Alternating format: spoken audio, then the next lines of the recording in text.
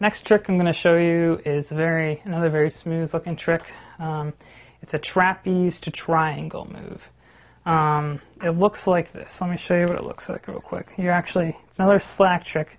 You're whipping the string and you're actually catching it over here as it comes down, and it will land into a triangle that falls just like that. You see the triangle forming. When you do it all in one smooth motion, I'm just trying to do this again for you guys. Looks like that. It's very fast. It's very smooth looking. That's the whip to triangle. Let me show you what's going on here.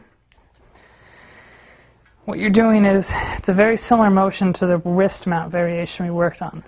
It's the first one I taught you. It's the under whip one. What you want to do is, instead of catching that though, you're actually allowing the string to fall over and hit the yo-yo.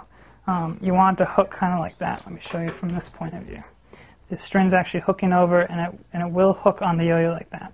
The one thing you're doing to create the triangle is you're taking your throw hand, and as the string's coming over, you're positioning it in between the strings. So it comes up here. And as that string's falling down, it hooks over that and hits into a triangle, just like so. So let me show you at full speed again so you can try and break it down. It comes across, that string came over, and it drops right into a triangle. So under, over, triangle, just like so. Let me show you from this side. It comes over, drops down. I brought my hand forward as I did it, so it dropped down correctly. It's a really smooth looking trick.